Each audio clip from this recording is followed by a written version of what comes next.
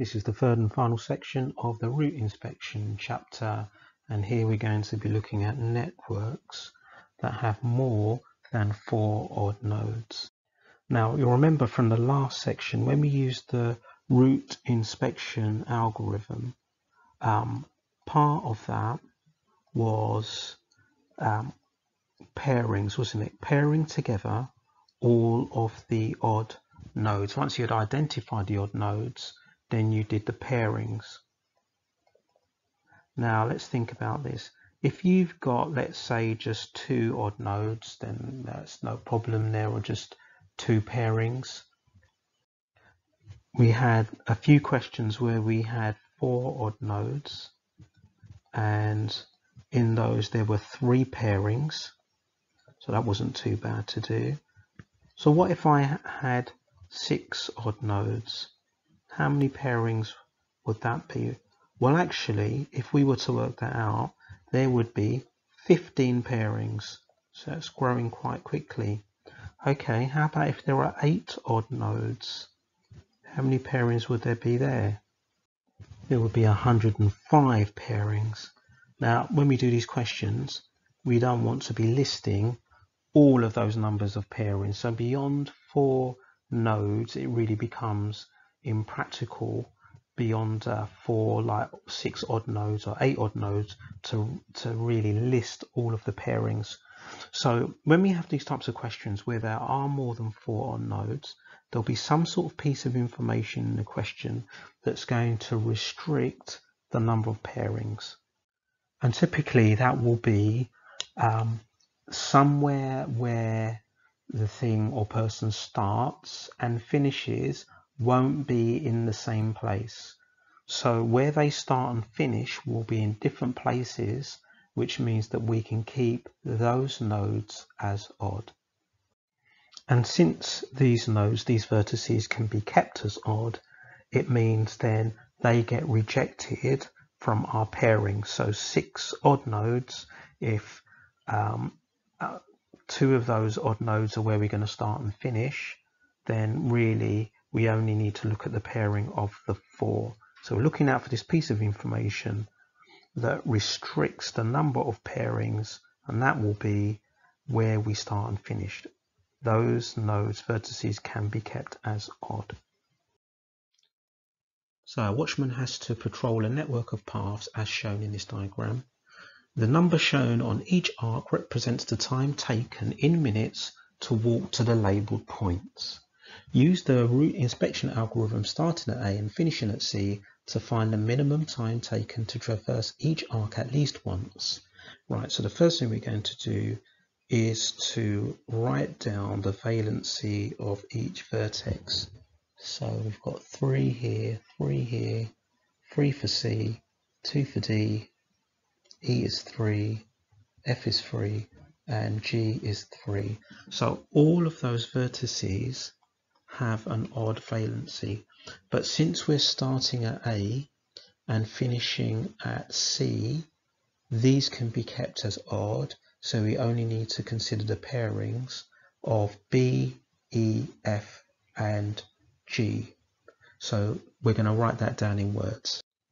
Okay, so we can see that there are 6 vertices of odd valency, A, B, C, E, F, and G.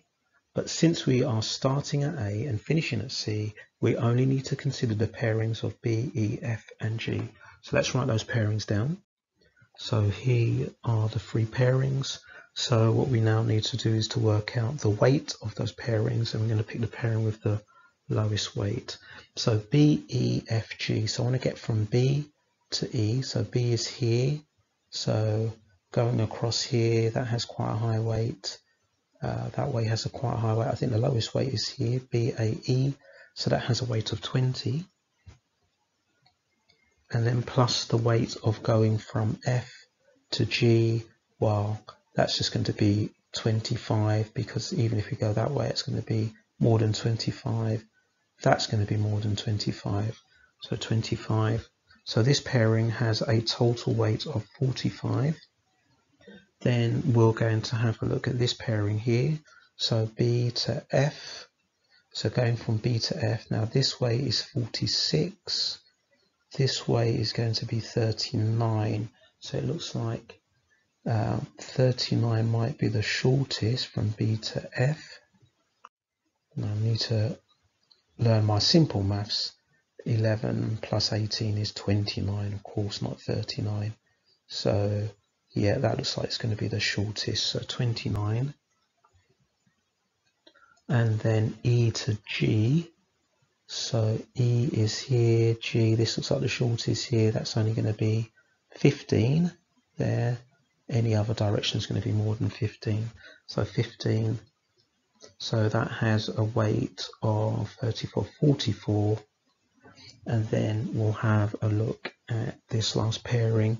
So B to G, well, that's going to be 21. That's the shortest route. Plus E to F. So E to F will be here. Oh, that's the shortest route there, 15. So 21 plus 15 is going to be 36. Okay, so that means that this is my pairing with the lowest weight.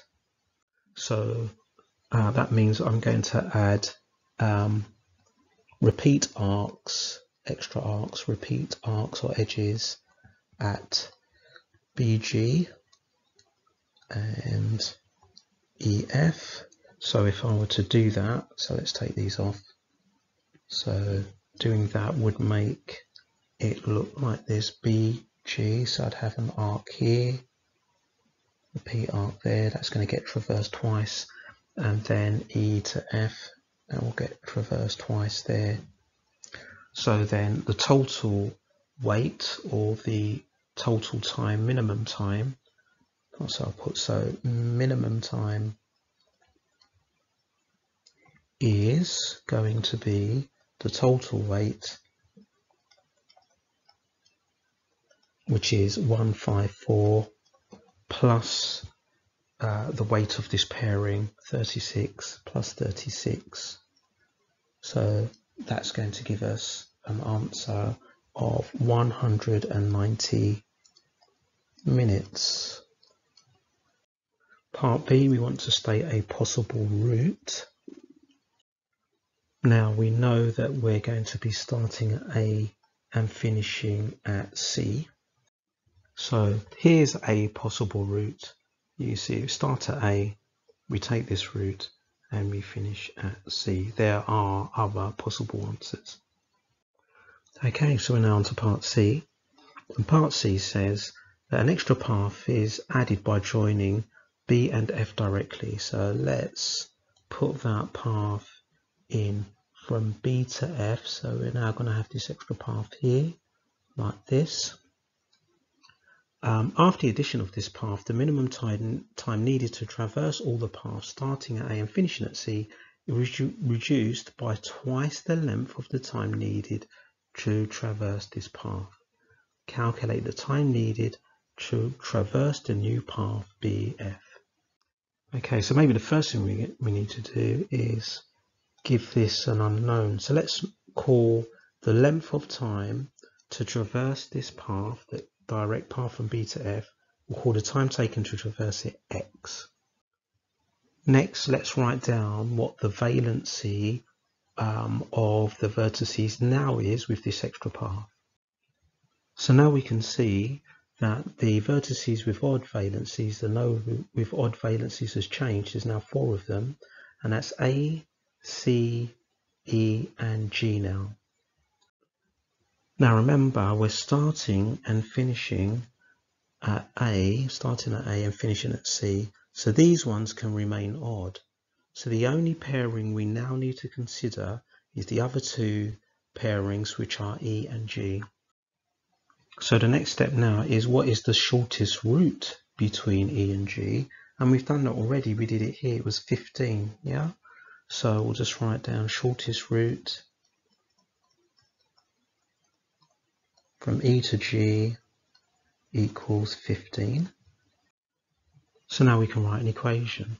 So let's have a look at this again. The addition of this path the minimum, after the addition of this path, the minimum time needed to traverse all the paths starting and finishing at A is reduced. So the total time, which was 190 before, is reduced by twice the length of time needed to traverse this path. So the length of time needed to traverse that path is x. So the time has been reduced by twice that, by 2x. And this equals the new minimum time, and that minimum time is the total weight of the network plus x, because x is part of the network, but we want to find that. So x makes the total weight of the network. So 154 plus x is the total weight of the network, plus the extra path that we need to add between E and G, which is going to be 15. And then we just need to solve this equation. So moving the x across and the numbers, we'll end up with 21 equals 3x. So obviously then x equals 7. And what was the answer? Calculate the time needed to traverse this new path BF. So 7 minutes are needed to traverse the new path BF.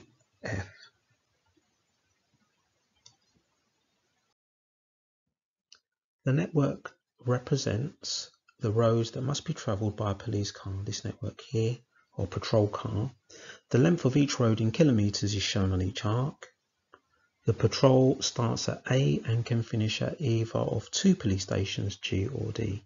Find the length of the shortest route that every road is traversed at least once. So the first thing that we need to do is we need to write down what the valency of each of these vertices are. So we'll do that now. So I can see I've got lots of odd ones. And the one in the middle, 1, 2, 3, is 5 there. Now, since I've got two possible finishing places, I need to consider each one in turn. So I'm going to start by considering starting at A and finishing at G. Now, if I do that, then I only need to consider some of the pairings, not all of them. So maybe it might be worth me starting by writing down the vertices with odd valencies. So maybe not just relying on my diagram, but actually writing it down. The vertices with odd valency are A, C, D, E, F, and G. Okay, so if we start at A and finish at G, then we only need to consider the pairings of C, D, E, and F. Okay, so consider the pairings of C, D, E, and F. Okay, so these are the pairings here. So what I need to do is to work out what the weight of each of these pairings are. So the first pairing, C, D, and E, F, has a weight of 13. The second pairing has a minimum weight of 25. So CE, the quickest way was round here, 15, and D to F. So from D to F, the quickest way was round here, which was 10. And the last pairing here had a weight of 22. So C to F, 16. So that was this way, that was the quickest way. And then E to D was just a 6. Okay, so now we need to consider starting at A and finishing at D and what those pairings are going to be. So that will be the pairings of C, E, F, and G.